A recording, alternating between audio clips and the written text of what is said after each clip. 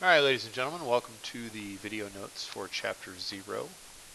This is in preparation for Advanced Algebra, like it says up there. This is a prerequisite unit for an Algebra 2 course at Speedway High School. We're going to discuss in this unit a number of review items from Algebra 1 that are not included in your Algebra 2 book, as well as some topics that will appear on the SAT that are not in your Algebra 2 curriculum. And the first of those lessons is going to cover two-way data tables. So a two-way data table is a frequency table that displays information on not just one category but two categories at a time. So down here in example 1, there's a two-way data table that summarizes the type of vehicle owned by a group of males and females. So this data is broken down not only by what kind of vehicle they own, sports utility or sports car, but also by the gender of the owner. So there's two types of questions that could be asked based on a two-way data table. You'll notice that the third column and the third row are totals columns. And what you do is you add up that row to get the total at the end of the row. You add up that column to get the total at the end of the column. And you'll notice that the totals of the total row and the total column are the same total. So by looking at this two-way data table, we can immediately see that there were a total of 240 people, 240 described objects here. This particular data table is summarizing the type of vehicle owned by 240 total people. Okay? So when we look at the questions, there's two types of questions that can be asked. We can be asked questions like how many, or we can be asked what is the probability or what percent of. Okay? So the first question here says how many total people are represented. That would be the 240. Okay? 240 is the total number of people that are represented in this two-way data table. Now, that's not the only way they can phrase it. We have to be very careful and watch the language. So, for instance, it says how many total females. So we go to the female row, go across, and we locate that total, 180 females. It'd help if I could spell, I suppose. There we go. Okay, then it can be even more specific, and it can say things like how many females own a sports car. So as soon as we see how many females, we focus on just that female row, and it says own sports cars. We narrow it down further to talk about the 45 females own a sports car.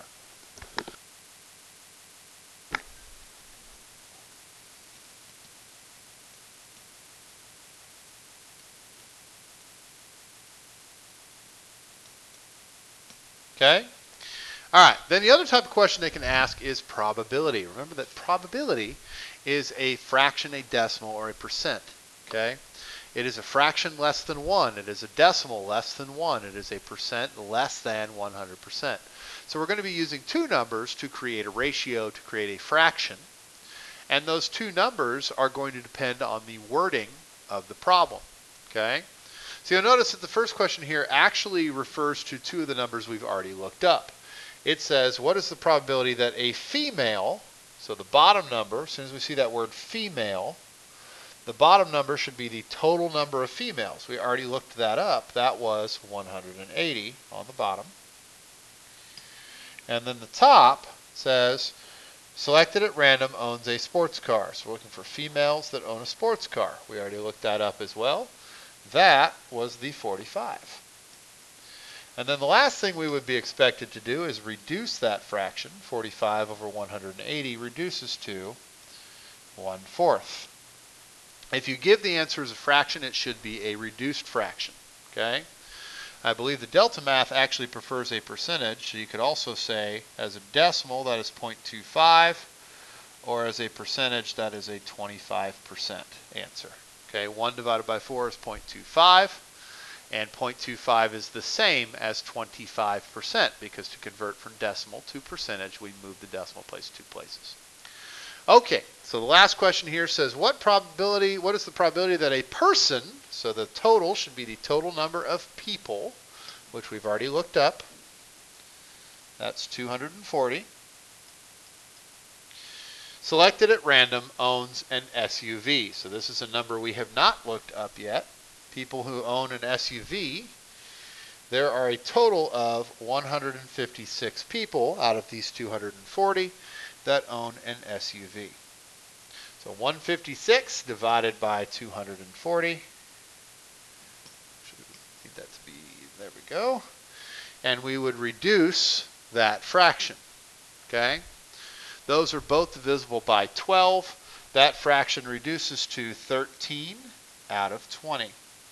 So if we give the answer as a fraction, it would need to be 13 over 20. Keep in mind that that is the same as 0.65 or 65%. Okay? So there's another example on the next page. Please pause the video and try the second example on your own. Resume the video when you're ready to see how you did. So here in example 2, we have two-way data tables summarizing baldness in men over 45 and men under 45. So we have recorded their age based on 45. Either they're older than 45 or they're younger than 45. And we've recorded whether or not they are bald. So we can answer the same kind of questions here. How many total men were surveyed? That would be 100 men total. Should remove that. There we go. Okay, we've got that number right here. It says total men surveyed. That would be 100. Okay? So 100 men total. How many men over the age of 45 were surveyed? That should be 40 men. Okay? Again, we're looking for a total. It says over 45. As soon as we see over 45, we're looking at the total for that column, which is 40. Okay?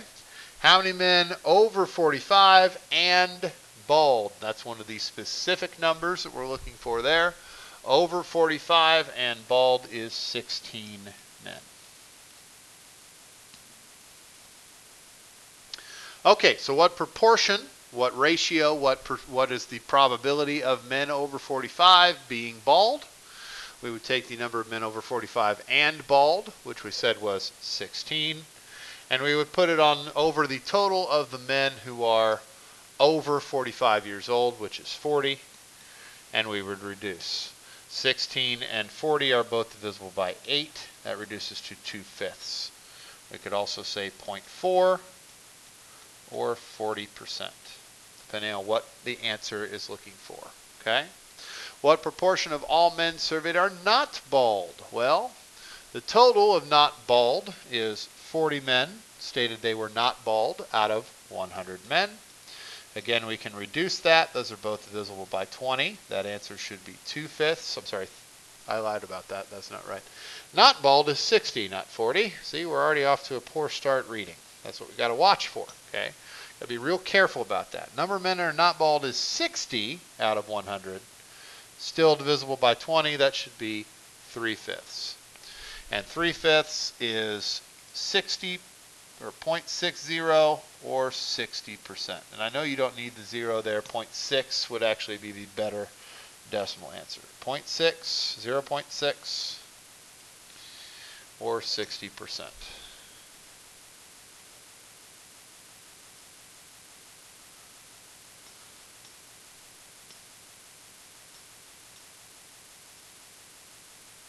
Okay, I see what's happening here. There we go. Let's get that fixed up. All right, so our answer there should be either 3/5 or 0.60 or 0.6 or 60%. Now, in the actual SAT, they're going to ask one of these questions, not multiple questions. So they'll give you a two-way table, and they will turn around and they'll say, you know, here's the table, here's what it describes, and then they'll ask you a question. So in example 3, the table above shows the kinds of foods that are fed to cats and dogs currently boarded at a pet care facility. What fraction of the dogs are fed only dry food? So notice in the two-way table that the pets are broken up into cats and dogs, and they're also broken up into which animals eat dry food and which animals eat wet food. So again, we look at the way the problem is worded. What fraction of the dogs, so your total should be 25, are fed only dry food? So we want the number for only the dogs. That's the only row we care about. And this top number, the dry food, would be 2. So our answer would be B, 2 out of 25. Try example 4 and then resume the video to see how you did. Okay, so in example 4, it says the table shows the results of a research study that investigated the therapeutic value of vitamin C in preventing colds. A random sample of 300 total adults received either a vitamin C pill or a sugar pill, so that's the first way the data is broken down, each day during a 2-week period, and the adults reported whether they contracted a cold during that time. So it's also broken up by who got a cold and who didn't get a cold. What proportion of adults who received a sugar pill, so there's our total. We want the total for the people who received the sugar pill, that's 150. It also means we only care about this row, it's the only row we care about. So our bottom number is 150. How many of those people, those 150, reported contracting a cold? That would be 33 out of 150. But Mr. Wills, that answer is not there. That's because that fraction reduces. Both of those are divisible by 3. Our answer should be 11 out of 50, or B. There's one more of these. Please pause the video and try example 5, and then resume the video and see how you did. Okay, in example 5, it says the table below shows the distribution of objects in a collection by shape and color. So we've got here information that breaks up these shapes by both their actual shape, triangle or rectangle, and also by their color, blue or red. So this is an example here where we have to realize that we're missing some of our normal information. This doesn't look like the other problems because they did not include the total row or the total column. So the first thing we should do on our own is add them. Okay? We should add one row and one column, and we should total things up. 7 plus 8 is 15, so there are a total of 15 blue shapes. 5 plus 6 is 11, so there's a total of 11 red shapes. 7 plus 5 is 12, meaning there are a total of 12 triangles. 8 plus 6 is 14, so there's a total of 14 rectangles. Notice that 15 plus 11 is 26, and 12 plus 14 is 26. Okay, so now it looks like our normal two-way tables. So the actual example 5 says if a triangle is selected at random, so again that means we're only looking at the triangle data, and our bottom number should be 12. What is the probability that the triangle selected is red? So that would be the 5 would go on top. So our answer would be 5 out of 12. Again, you can convert that to a decimal or to a percentage, but you don't have to. You can leave it as a reduced fraction. So same data table, try the other question there, and then resume the video, see how you did. If a shape is selected at random, so again we look for shape is selected at random means that we should be looking at the total of 26. Okay? So 26 goes on the denominator. What is the probability that that shape is a blue rectangle? So we go and we find out how many blue rectangles there are. And that number is our top number. So 8 out of 26. Okay? And then we reduce. Those are both divisible by 2, meaning our answer should be 4 out of 13. That does it for the first lesson of the prerequisite chapter of Chapter 0. Thank you very much for your time and attention.